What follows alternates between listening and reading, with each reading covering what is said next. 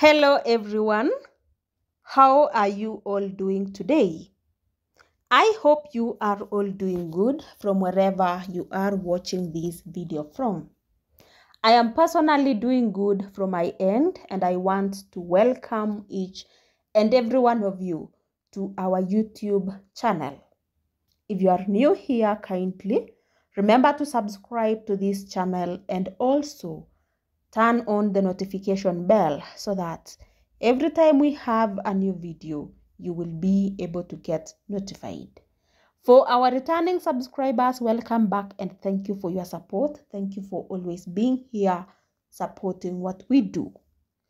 And in today's video, I'm here to share some news, and I believe in one way or another, you might have seen what I'm here to share with you, but let us just listen, and at the end of it all, we see what we can talk about it, because honestly speaking, this is something that I didn't even believe someone can just take it to this particular level.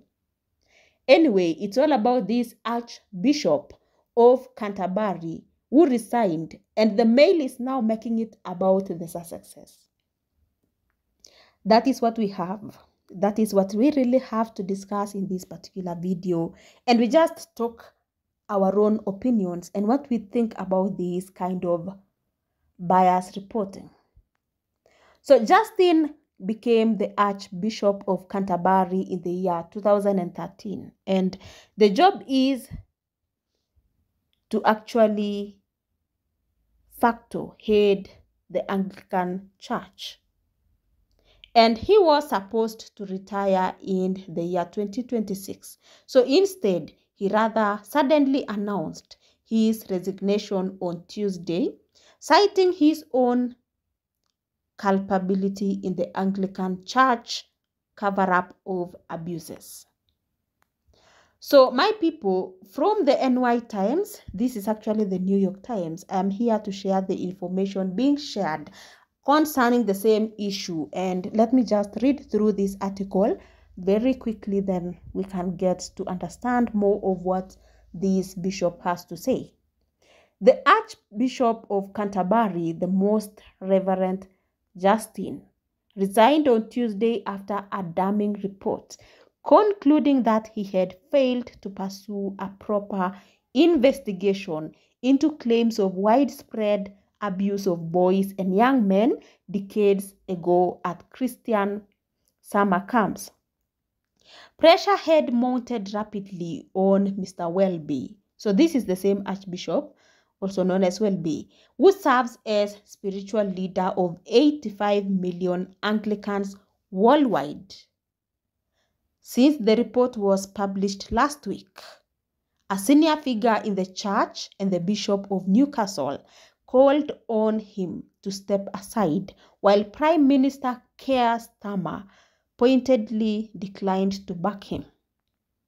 So his resignation brings to an abrupt end an eventful and occasionally stormy tenure, during which he became Britain's best-known cleric, presiding over momentous public ceremonies like coronation of King Charles and becoming an impassioned voice on issues like migration.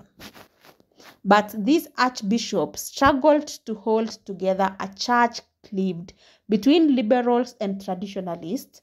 So though he has not been accused of any abuse himself, he was ultimately brought down by the same type of sex abuse scandals that has toppled leaders of Roman Catholic Church.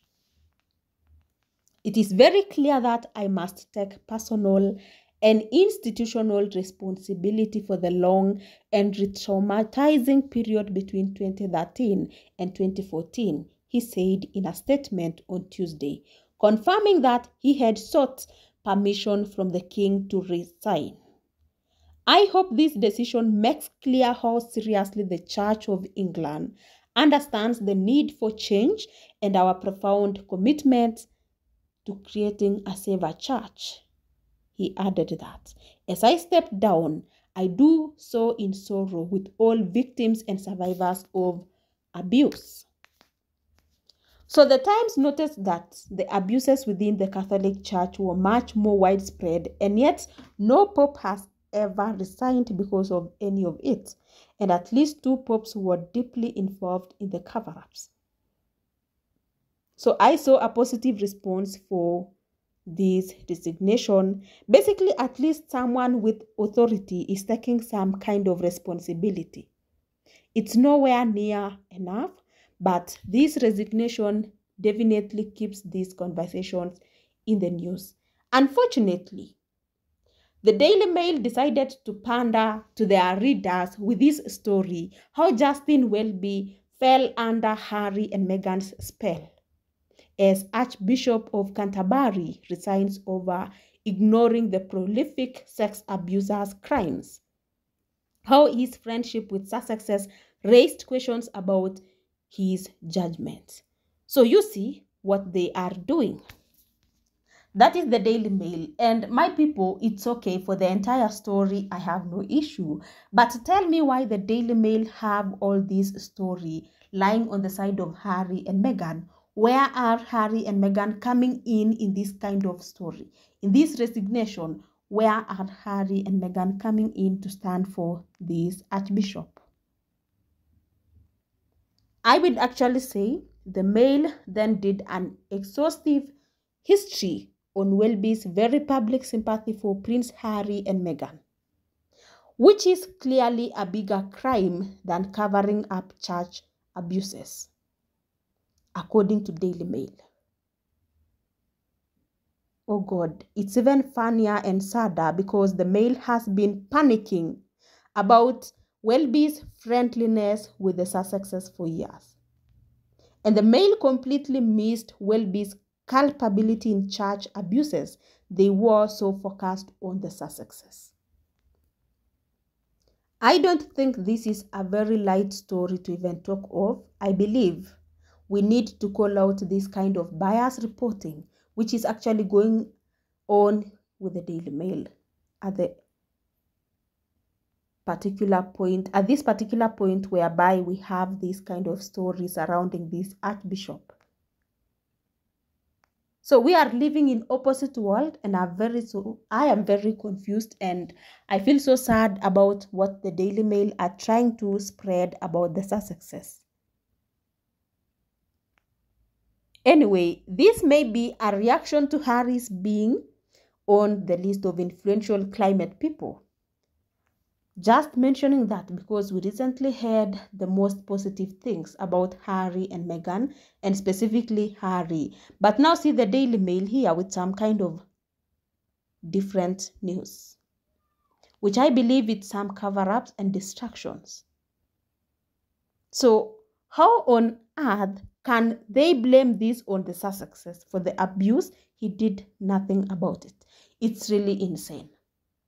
And that is my whole point. I came here to address the issue, not even the issue of this Archbishop, but the issue that arose in the Daily Mail after the story came out.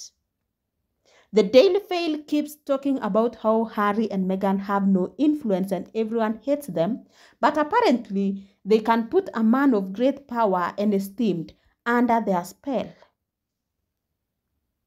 I don't know what you have to say about that. Kindly let me know what you think about it in the comment section, and allow me end it here. Thank you for watching. Remember to subscribe, like, and share. Until next time, goodbye.